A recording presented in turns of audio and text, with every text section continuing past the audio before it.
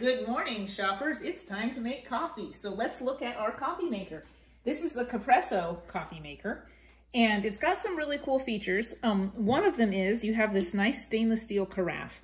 And the good thing about this is that it is insulated, so once you make coffee, it will stay warm. It's not like the glass ones where once your coffee's done, it sits there, and you come to get your second cup, and you're like, oh, my coffee's not hot anymore. So you don't have that issue with the insulated carafe. It has also a nice way to seal, so when the coffee's made, you could actually just take this to the table, put it on a trivet or a hot pad, and you could sit with your coffee while you refill. So that's really nice if you have some time in the mornings or if you have guests, so you can all sit around and socialize while you have your coffee right there and no one has to get up and come back to the coffee maker.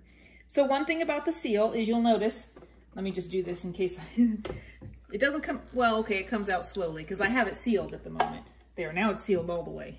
Still comes out slowly. But what you really want is your coffee to pour, right? So you can loosen it and get a greater pour. Okay, so I'm gonna put some water in here and we will show how to operate the coffee maker. And so you can see how many cups you're making. There's a guide on the side to show you. And you could just take the lid off and pour it in if you wanted to do it more quickly than that, because the lid does come all the way off. See, and there you go, you have your coffee. So I'm gonna seal it up for the brew cycle. We're just gonna set this in here on the burner, close this, and now you're thinking, okay, we have to put the coffee in here, so how do I do that? Why doesn't it open? Check this out. Fancy. Nice. Very. So it has a little button that you push. And then you're gonna take your coffee maker, and it does take the cone style coffee filters. Okay, so here's your filter. And let's put some coffee in there. Most people measure it out. I'm just gonna put some in there because, you know, we like a lot of coffee, so that's good. And then you close this up. And then you have some options here. If you only want like 3 to 5 cups or whatever, you know, you have some different options. You can program it, and like if I push program, you'll see here's the time. So if you want your coffee ready for you in the morning, say you get up at the same time every day through the week, you can set the clock and you can have your coffee be ready for you when you wake up. I'm gonna shut that off because I don't really want that. Actually, I guess it just resets it, but you can program it, okay? I'm gonna shut off the... What I really want to do is just make some coffee, but what my point is here, you can auto-program it to come on at whatever time that you want, which is really cool.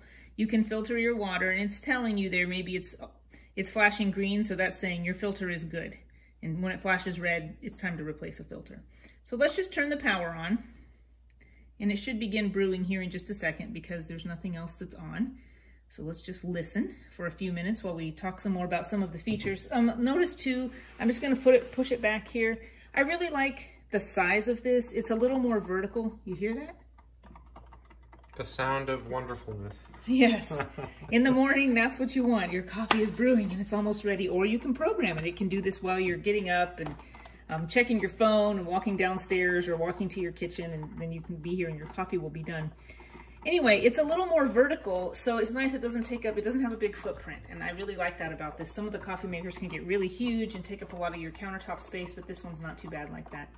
So we will let it brew, and let's see if we can see. Let me pull it back out again. We'll see if we can see the water. How quickly. So you don't see like a sudden decrease, which is good because you want your water to have contact with your coffee grounds. It is going down though, so I think it's only just going to be a few minutes, and then we'll have a nice pot of hot coffee, and we'll look at that and see how warm it is when it comes straight out of the coffee maker. Welcome back. We are still brewing, but we have enough brewed now that I can pour it in the cup, and we'll see what the coffee is like. So another good feature about this, a lot of people like this, you pull that out and it won't drip. So you don't even have to wait for the brew cycle to complete before you can pour your cup of coffee. Look at that. Wow. Nice, rich, dark coffee. I'm gonna pour just about half a cup there. Look, no dripping. It's really amazing. No dripping, yeah, and then you put this back. Well, then you can see it. You can see it. When you do that, it starts coming out. Pull it out again, just so we can see that again. Oh, wow, do it again. Yeah, put it back in, let's see. You can't get it to mess up. I know, it's great. It's great, so that saves you a lot of mess, and you don't have to wait for it to finish before you have your first cup. So I'm gonna take a taste and see how hot it comes out and what the strength is like.